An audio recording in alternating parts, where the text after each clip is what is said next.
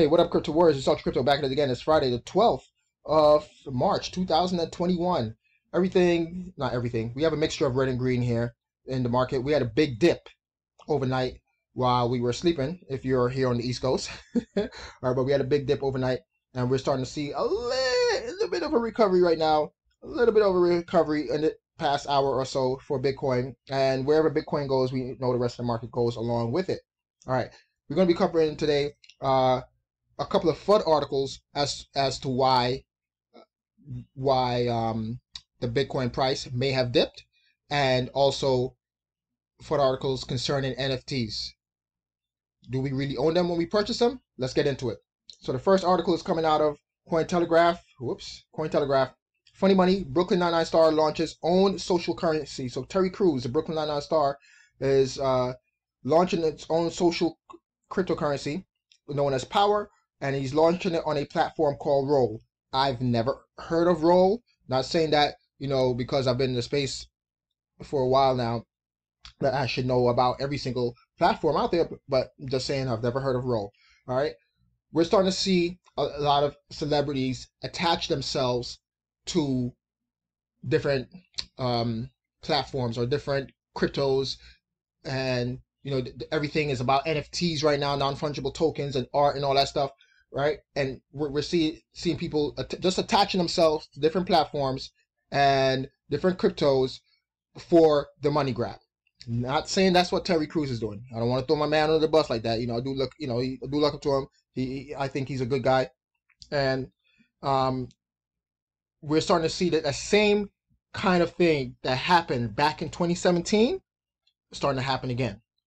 Attaching themselves to projects they may not fully understand or know about, and then a couple of years later you hear that they have to give back the money. In the case of 2017, it was ICOs, but now we're starting to see NFT is the new ICOs, right? So here it is, the Power token. According to him, he said that the currency is a means to empower artists. His vision is for the currency is for the people to earn power by selling their art, NFTs, physical goods, and experiences. Well, if you read the first part here, it's saying that this Power token, people will be able to own a piece of him. So is it to own a piece of you so that they could go grocery shopping, or is it to help artists to sell their goods and sell their NFTs? Or is it both, right? So what is it? Or I feel like he's trying to do too much here with this one thing. I don't know how long he's been in the space. I've never heard about him being in the space. But again, it kind of reminds me of 2017. Everybody do DYOR if you want to jump in and take a look at this. As always, do your own research, right? Next, dropping GBTC premium. Anonymous group claims BlockFi facing solvency issues due to exposure to the Bitcoin Trust. All right, BlockFi. Who's BlockFi? BlockFi is a lending platform where you're able to lend your cryptos to other people that want to do high-speed trade-in or things of that nature, and earn an interest, earn a yield on your cryptocurrencies. All right, instead of just having it sit on your ledger, you could have it sit on BlockFi and earn up to 6% for for Bitcoin. All right, but we're seeing that now. People are saying that because they have this exposure to the GBTC Bitcoin Trust, that BlockFi may be insolvent. Let's get into it a little bit. An anonymous group has claimed that BlockFi has an estimated $1.8 billion in customer asset invested in Grayscale Investments. GBTC is facing potential insolvency issues associated with the negative premium on the GBTC shares. Using the negative premium of minus 7.89% on the GBTC shares to illustrate the extent of the problem, the anonymous group posits that BlockFi faces a loss of $232 million. That is crazy. Even if these are very successful trading firms, defaults will happen, and BlockFi is the central counterparty for every retail depositor as well as every corporate borrower, since we understand that many of their loans or concentrated 100 million plus size loans, a single default can easily wipe out BlockFi's equity base and put them into insolvency. This is why, even though I use BlockFi's competitors, right? The reason why I don't use BlockFi is because they're not available here in the great state of New York. But I use Celsius, and this is why I tell people, even if you're going to use Celsius, link for Celsius, by the way, is in the description below. If you're going to use something like BlockFi, Celsius, Nexo, don't expose yourself 100% to them. Don't put a large portion of your cryptocurrencies on these platforms because they can go insolvent at any time. And unless you're an insider, you're not going to be getting that crypto back. You're not going to be getting, you're not going to be getting your cryptos back. You know, and this could take years before they even give you the dollar value of your cryptos back to you, right? So, you know, we saw what happened. What's it called? Mt. Gox. When did this happen? Mt. Gox happened back in 2014. All right, so not your keys, not your coins. Just be careful out there. All right, so this is one of the FUD articles. The next FUD article, the biggest FUD article, is coming from Decrypt. All right, or it's not, you know, well, here it is. Binance investigated by U.S. authorities over U.S. trading activity. So that's the biggest FUD article right there. And I think when this came out, this is what caused the market to take a little tank overnight. All right, Binance is the subject of a new CFTC probe that questions whether the exchange has let U.S. traders use the platform. All right, so I'm going to get on my soapbox here while we break this apart. So what if U.S. traders use the platform? Yes, when Binance was launched back in 2017, you best believe I was using Binance, right? Before they blocked U.S. traders, you best believe I was using Binance. You want to know why? Because I wanted to trade cryptocurrencies that were only available to me through Binance. And if the likes of New York, especially New York, right? If the likes of New York and the authorities here in the US just allowed these cryptocurrencies or crypto companies or these exchanges to have more exposure to different cryptos, then guess what? I wouldn't have to use Binance. You know, I would be using an American-made company, all right? But the fact that the CFTC, where they're stationed or located in Chicago, and the SEC, which is located here in the great state of New York, in New York City, right in the backyard of Wall Street, right? These two entities that are here in the U.S., the fact that they could go after a foreign company because U.S. traders are a little bit more sophisticated in the fact that we could use, what do you call those? VPNs, right? If Binance bans people from U.S. people from using their platforms, all they have to do is use a VPN and open an account with a new email address. All right, it's not that hard. All right, so why does Binance? Remember, crypto. The whole point of cryptocurrencies is to get away from, all right, the draconian laws and rules from the traditional financial system. The whole reason for Bitcoin is that anyone around the world could participate on the network. Anyone around the world could be included in the financial system of Bitcoin. So why does the CFTC cares whether or not U.S. citizens are making a little money? All right, if those particular citizens are making a little money and they're not, you know, paying their taxes accordingly, that's on them. That has nothing to do with Binance.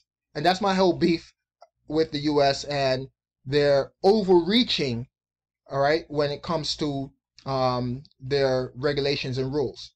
But again, it's more FUD, okay? It's more fear, uncertainty, and doubt. They're just FUDding the place up to, because Bitcoin was on a pump last night. Before I went to bed, like, Bitcoin was pumping yesterday.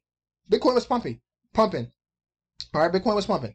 And it seems like every time Bitcoin is just right there about to reach new highs, we get more FUD coming out about something. You know, some regulator somewhere wanting to regulate and, you know, use the long arm of the law to get someone. All right. So that's my spiel on that. Okay.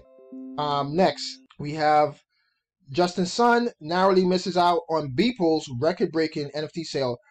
So Beeple, an artist, sold some NFT at Christie's nonetheless for $69.3 million. And Justin Sun, where's this dude getting all this money from?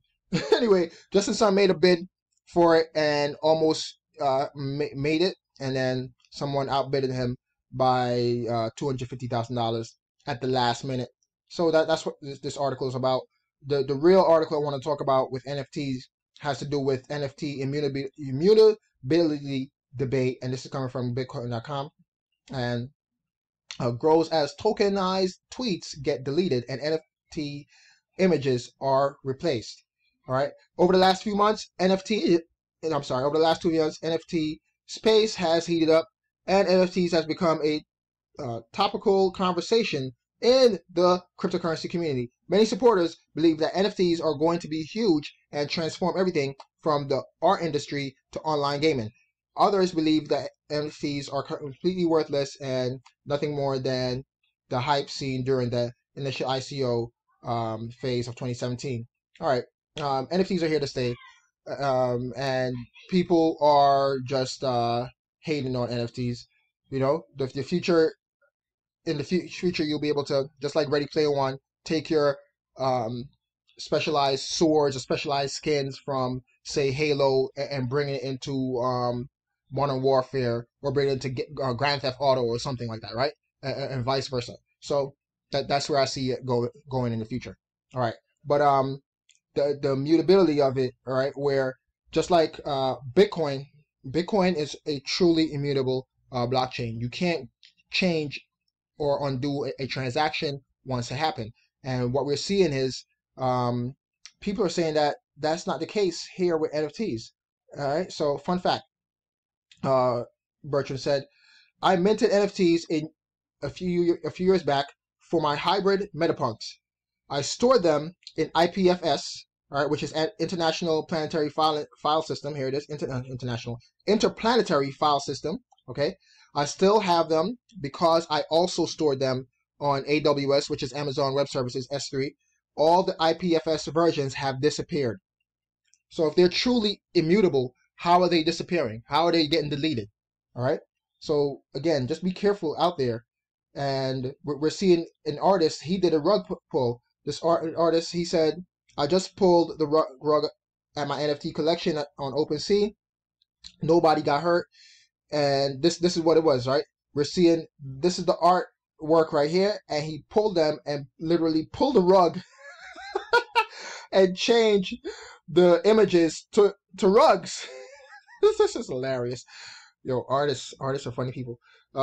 It's pretty easy to change the JPEG, all right? Even if it does not belong to me, or it is on auction. So that's what he's saying. So even when somebody buys it, he could still change it. That's crazy. Okay, that's really crazy. I'm an artist, my decision, right? A thread from somebody making his living with art IRL about the value of NFTs. All discussions about the value of NFTs are meaningless as long as the tokens is not inseparable from the artist's artwork itself. So again, just be careful out there what platforms you're buying your artwork from, your NFTs from, all right? Until it's actually on a blockchain, I just say be careful out there, man. All right. Yeah, that's crazy. The fact that he could change it even after it's sold. Let's talk about it in the comment section below. I mean, when you purchase an NFT, is it yours or is it still the artist? Because my understanding is it's mine once I purchase it, and when I sell it, right, that the artist still gets a cut. And that's fine. I'm cool with that. Okay, I'm cool with that. They still get a 5 to 10% cut depending on what the parameters they set in the NFT. But if they're if they could just change the JPEG at any time, then I really don't own it.